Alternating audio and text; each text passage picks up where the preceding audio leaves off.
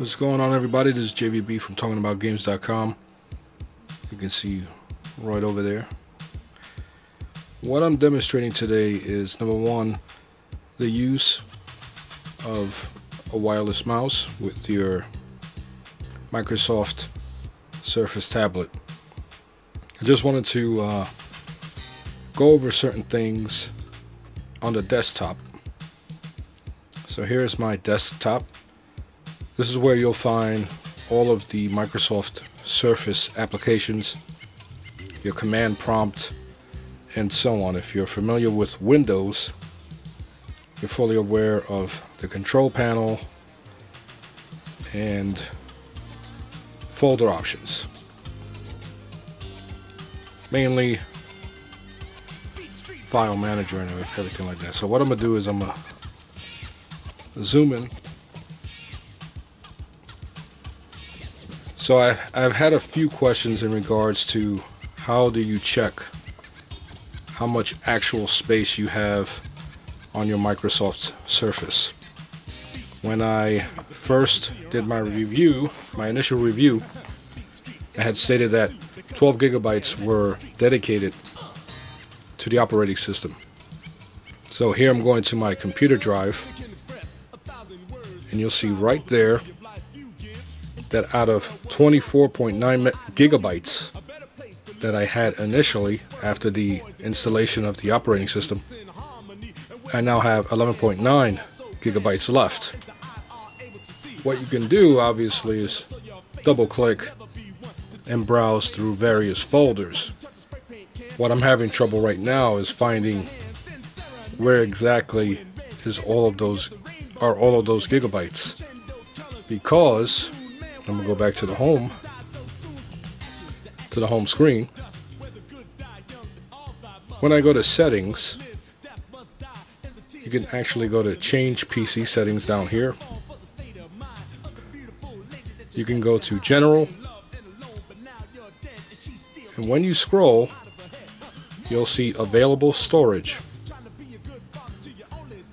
It gives you the option to view applications that are installed in your Surface tablet, and from there you have the opportunity to view the size and see which ones you don't want.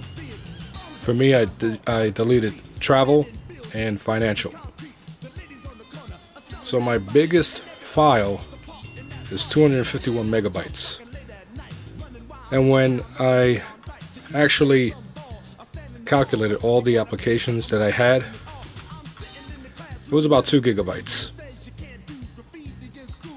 So obviously there's something where I just cannot find how to remove all that space, or to get all that space back.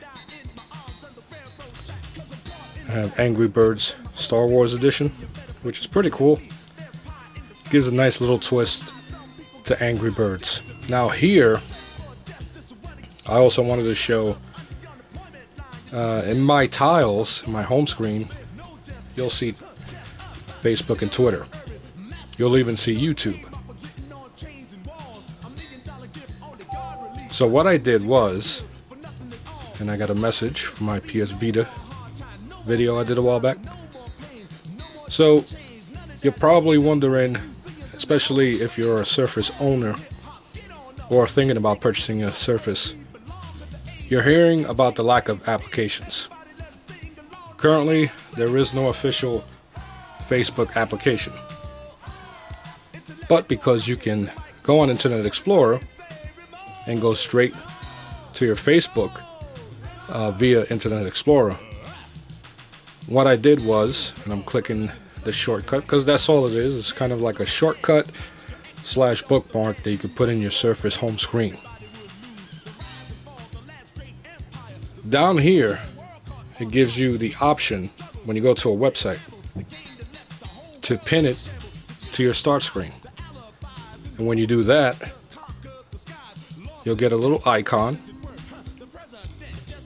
and that becomes a shortcut. So let me go to my YouTube. Actually, let me go to my Twitter, because you see the Twitter symbol. Immediately it opens up Internet Explorer. you see that Facebook is still here. And now I can jump between the two. I got a comment from my buddy Modeps. And there, I set it up so that it goes straight to my interactions on Twitter. And as I stated, I could jump to either or. So that's a nifty little trick. By the way, this smart cover keyboard, I can't imagine using the Surface without it. As far as applications, yes, when you compare it to Apple and Android, it's very mediocre as far as options and selection. But they have thousands of applications here. And I doubt that anyone will actually use all of these applications. As far as social network applications, because I use Twitter and Facebook a lot, as I stated, I could put them straight into my home screen via the Internet Explorer.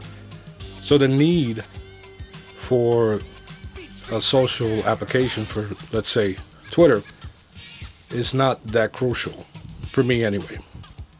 I do use, let me see if I can find it, Tweetro, which is a pretty good Twitter application. And there you'll see my mentions.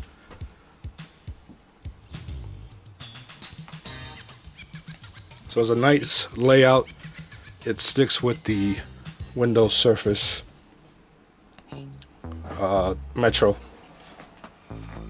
Now I've owned the Surface for a little over a week now, and I gotta say I'm still truly satisfied with the purchase. Well, actually, it was a gift from my wife.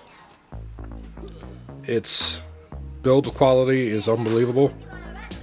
I truly can't imagine using another device. Not that I'm biased, because I've owned the iPad, I've owned the Nexus 7, and there's other Windows 8 tablets out there.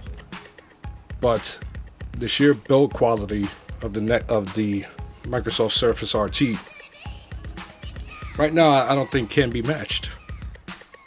And that's what really impressed me. Is it for everyone? Well,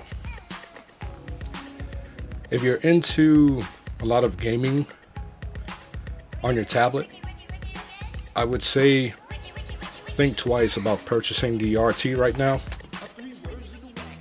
because there aren't too many games. If you want to browse the internet, do some social networking, and do some productivity on the go, the RT is something that you should truly consider. Yesterday I had to do my invoice for the Entertainment Consumers Association, and I did it while I was at work. So here I have Dropbox, as I was showing you earlier. You can mess around with bookmarks, aka shortcuts, from various websites and add them to your home screen. So my next video, I'm going to do a little more with the desktop. I would like to help people out as far as with the Microsoft Surface RT. Give an opinion based on my experience as an owner of an RT, Windows Surface RT. I know a lot of reviewers, they've given this average reviews. Some people have bashed it. If you haven't spent too much time with it, you really don't understand the potential and just how versatile the Windows Surface RT is. So what I'll do is provide video that will help current owners of the Windows RT and possibly convince other potential buyers that the Windows Surface is a viable tablet. It's not like the iPad or the Nexus 7 or 10. It's a unique device that, I don't want to call it a hybrid, but when you put in the keyboard or you attach a keyboard via USB, it becomes somewhat of a laptop substitute. I'm not going to say replacement because it still has restrictions, but it is extremely versatile. And right now there is a lack of applications, but it all depends what type of tablet user you are. So let's think about that. So until next time, I am JBB from TalkingAboutGames.com. Talk to you next time.